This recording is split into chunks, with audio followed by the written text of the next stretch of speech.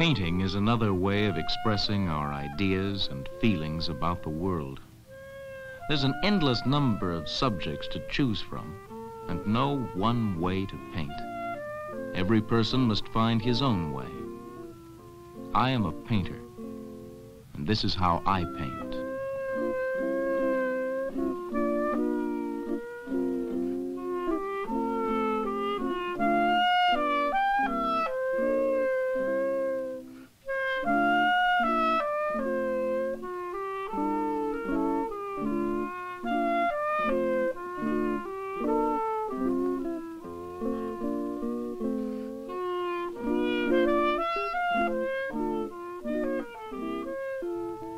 An artist's work is, in a sense, his autobiography.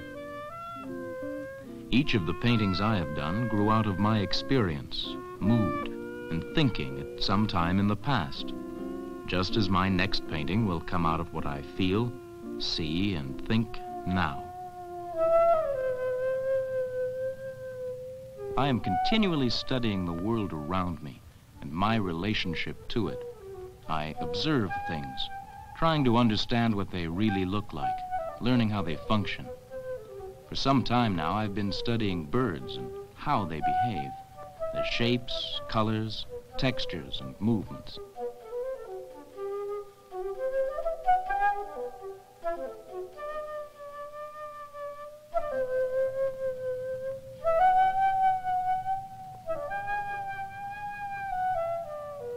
Observing the birds is not enough. I have to gather as much information as I can. Exploring the bird's natural environment helps me to understand my subject better. The natural objects I collect reveal the geometry of nature, its colors and textures.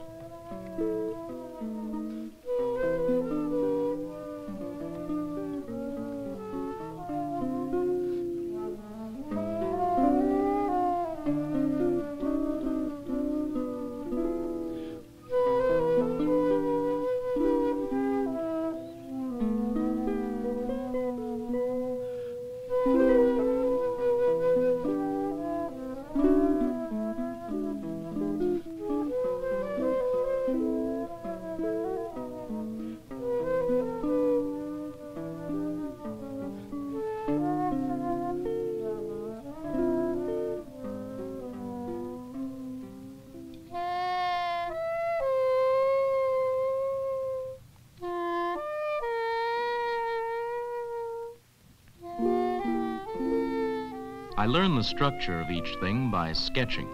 A seed pod, a flower, the connection of a leaf to the stem to a branch. The geometry of nature is everywhere.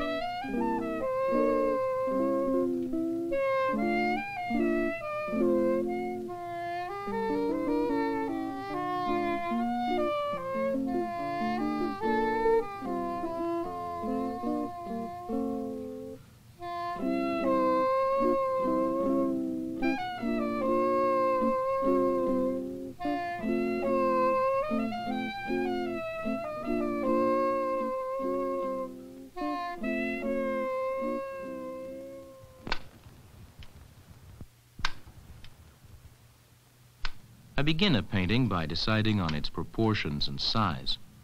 The canvas is stretched on a wooden support called a stretcher. Working with wood and linen is a preliminary experience which helps me organize my attitude toward the painting.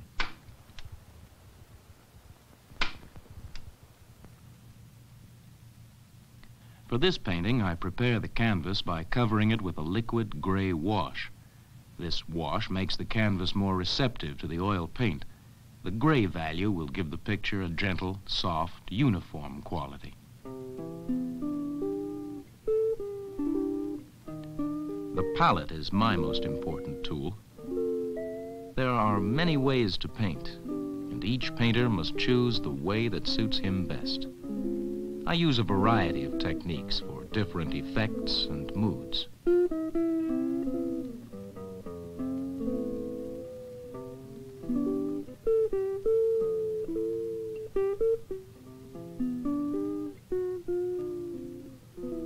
I like to cut down the handles of some of my brushes so they become an extension of my fingers.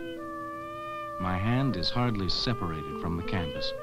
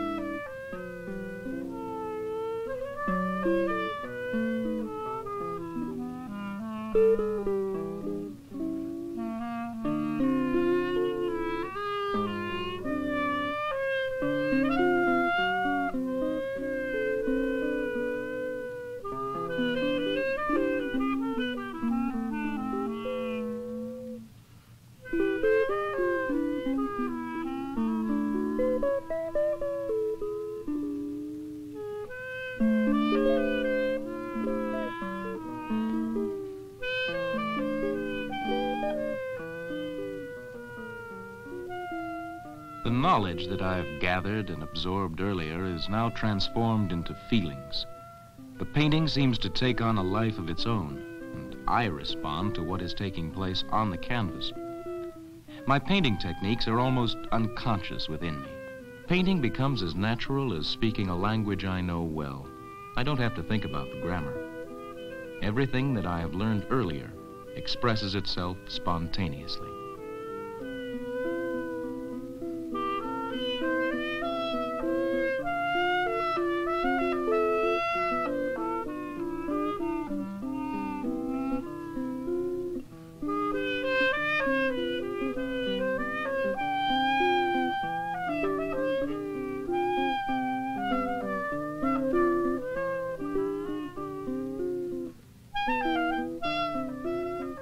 Sometimes I run into an obstacle. I feel that I have to get away from the painting. By creating distance, I can examine my feelings more deeply.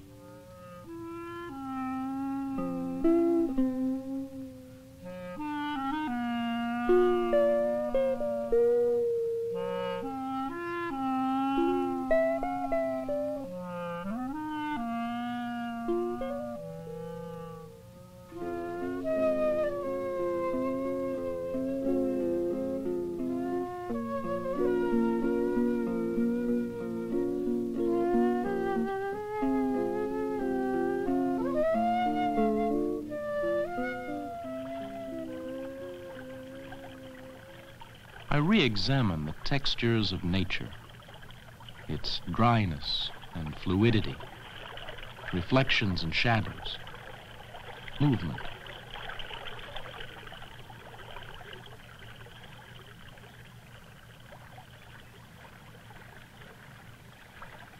I try to get myself into harmony with nature, forget about myself.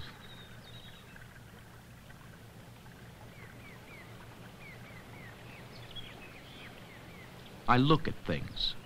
What are they really? What is their meaning? How can I respond to such variety, richness, and invention? The answer can be found in the smallest things. A dead leaf, a piece of bark can fill my whole world.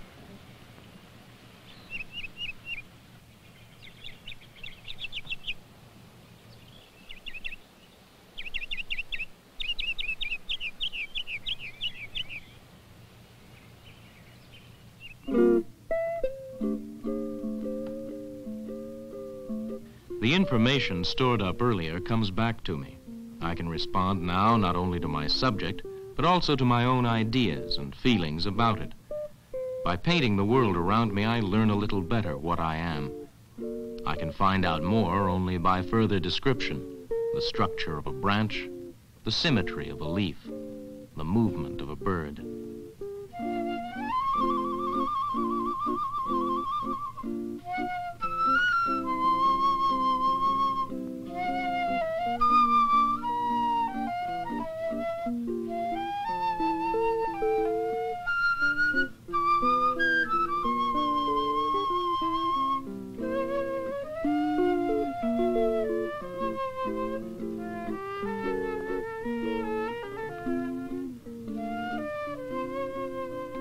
When I have described all I can say in this painting, it is finished.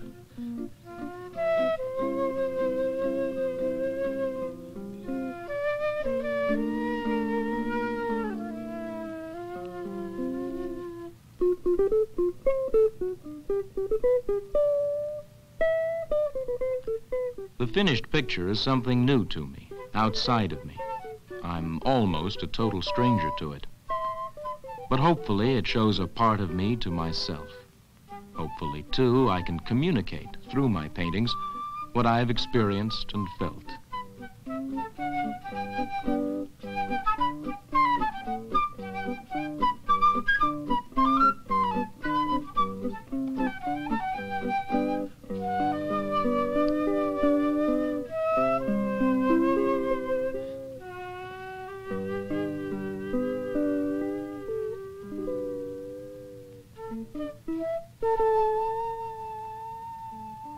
I must always go back to my sources, to nature, to my feelings, and to art, the art of other people and other times.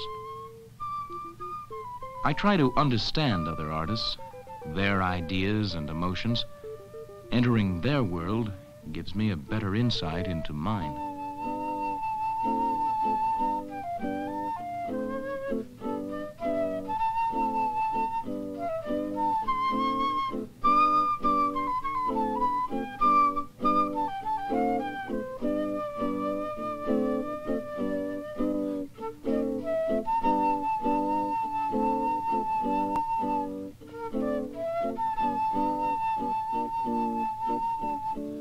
Other artists communicate, teach, and enrich me with their art, and encourage me to go on with mine.